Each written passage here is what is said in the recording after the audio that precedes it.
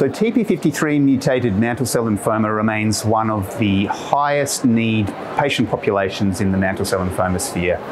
We've consistently demonstrated poorer outcomes with TP53 mutations, whether that's to chemoimmunotherapy, stem cell transplant, BTK inhibition, or combinations of these therapies.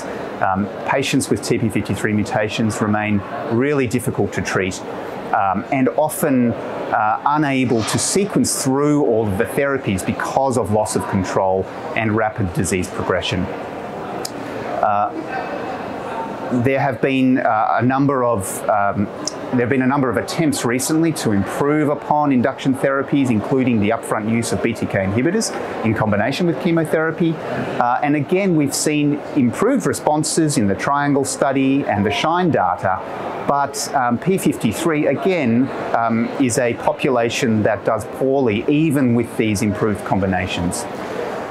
We are seeing now emerging data for the efficacy of novel immunotherapies, both bispecific antibodies and chimeric antigen receptor T cells. And certainly there is evidence to suggest that patients with P53 mutations do respond, although again, there is real-world data suggests that they don't do as well as P53 wild type.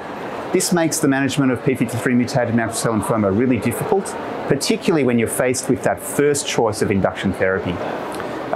Partly this will depend on your jurisdiction in which you practice and the availability of novel therapies early on in the treatment lines. In Australia, we are limited to the use of chemoimmunotherapy as our first treatment option, but we use this reluctantly.